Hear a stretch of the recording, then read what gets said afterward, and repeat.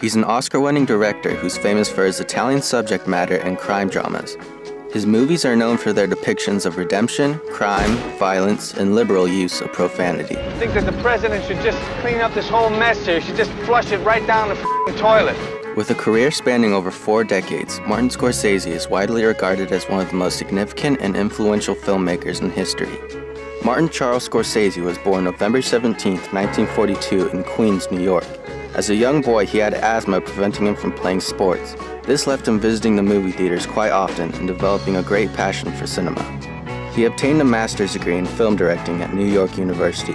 It was in 1968 that he made his first feature-length film titled Who's That Knocking at My Door, starring his fellow classmate Harvey Keitel.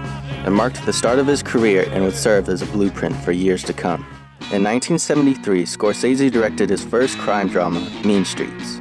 It follows Harvey Keitel's character Charlie on his journey through the New York mob. When you come out going shopping when you owe somebody money, Johnny, that ain't right. How much you got, Charlie? I'm gonna pay him next week. I'm gonna pay you. Scorsese got to experiment some of his early directorial techniques and began a long-time collaboration with actor Robert De Niro. The two of them would later make the iconic film Taxi Driver in 1976. It tells the story of Travis Bickle, a Vietnam vet turned late-night taxi driver turned vigilante, who attempts to clean up the streets of New York single-handedly. Someday a real rain will come and wash all this scum off the streets. It was Scorsese's big break, and it established his reputation as a filmmaker. You talking to me? Well, then who the hell else are you talking to? Talking to me? Taxi Driver would go down as one of the greats. Scorsese then decided to take on his first big-budget project in 1977 with New York, New York. But unfortunately, it was a box office failure. This led Scorsese into depression and an addiction to cocaine. Convinced he would never make another movie, he overdosed on cocaine and was sent to the hospital. It was close friend Robert De Niro that helped him kick his cocaine addiction and would later persuade him to make the biographical sports drama Raging Bull.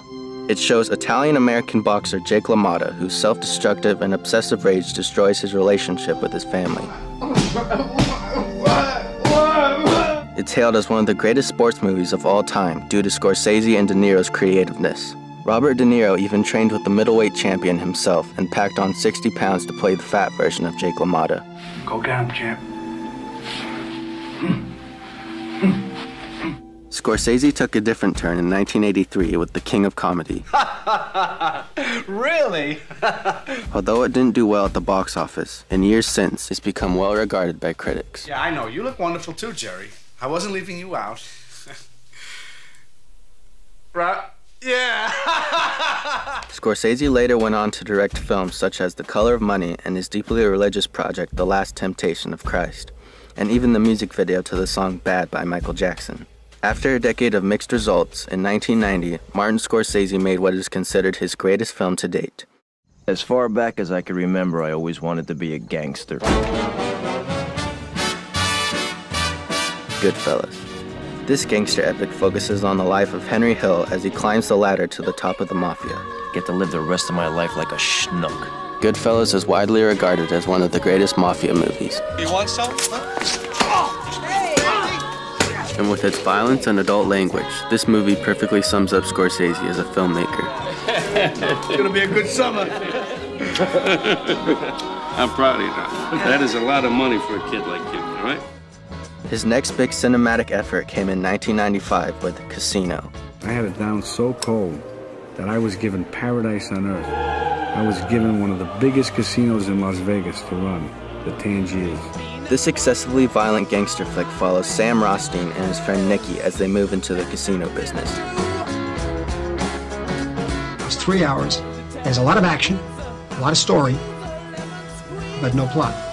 Through the downfall of these two characters, it shows that no one stays on top forever. In 2002, Scorsese made his biggest venture to date, Gangs of New York. On my challenge, by the ancient laws of combat, we have met at this chosen ground to settle for good and all. Who holds sway over the 5 points? With a budget over $100 million, it's an example of how Scorsese can take his gangster themes and apply them to different eras. It was also his first collaboration with actor Leonardo DiCaprio. 2 years later, Scorsese would pick DiCaprio to star in 2004's The Aviator. Good girl. This biopic explores the life of Howard Hughes as he works in the aviation business and struggles with obsessive-compulsive disorder. He is to open the bag with his right hand and hold the bag out to me at a 45-degree angle so I may reach into the bag without touching the paper. Show me your arm. Flip it. In 2006, Scorsese directed yet another gangster-themed picture, The Departed. In the film, the Boston police assign hot-headed undercover state trooper Billy Costigan to infiltrate the Irish mob. What, do you get your period?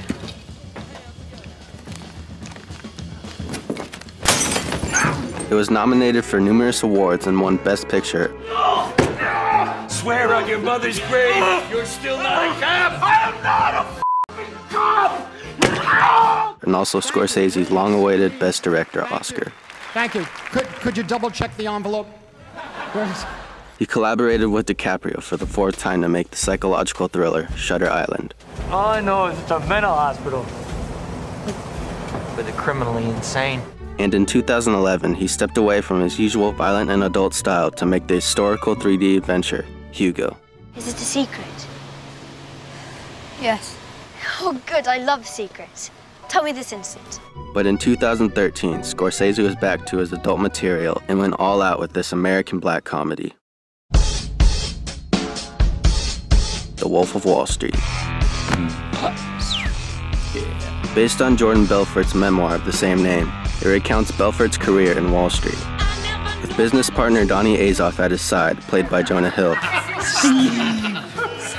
The two of them meddle with drugs, parties, and who knows what else. 1, 2, 3! The Wolf of Wall Street even set the record for most F-words in a movie. Take your little bow tie and get the f*** out of my office, you understand? Get the f*** out! This film just couldn't get any better. The show goes on! Regarded as the greatest modern film director, Martin Scorsese has made some of the most incredible movies of this age. Paid off cops, we paid off lawyers, everything was for the taking. And now it's all over. And with over 45 years in the business, he has truly made his mark on cinema. Better to be king for a night than schmuck for a lifetime.